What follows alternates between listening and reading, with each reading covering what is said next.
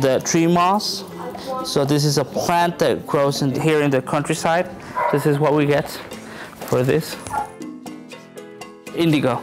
The pomegranate, we use it to get dark brown as well. You can mass produce this, but once you're mass producing it, there's no point to it.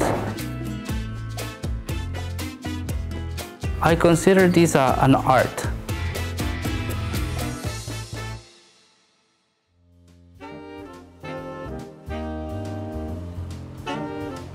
My name is Alejandro Mendoza. I'm a weaver here from Tenotichlan.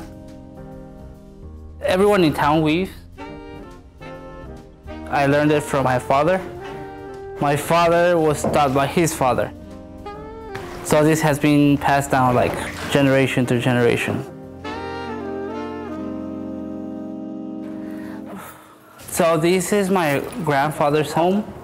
He started this business about 55, 60 years ago. He was one of the first pioneers to have big looms in town. These are Spanish-style looms. Before the Spanish, they would be mostly for women to weave.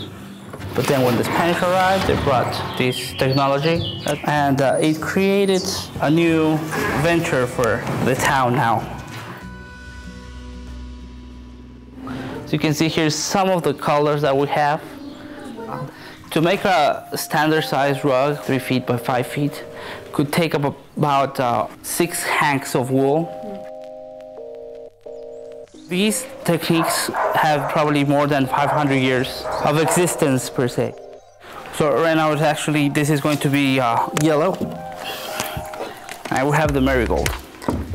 You can smell it, it has a beautiful smell. So these are the pecan shells. These are how we get the browns. Pomegranate, dark brown as well. Tree moss. This is for the beige colors. Indigo.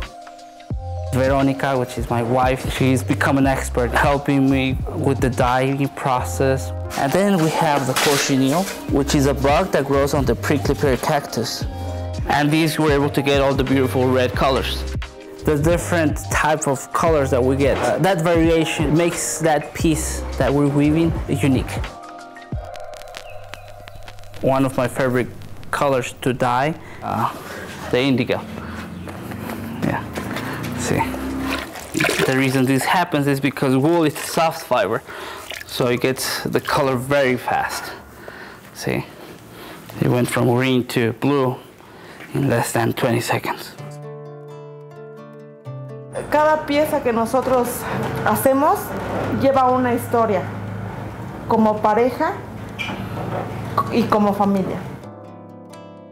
So it's called the cycle of life. So when one is born, it has a very long way to go. Then as you get older, it shortens your phase of life. Then you eventually get married, you have kids, and it starts all over again. It goes on.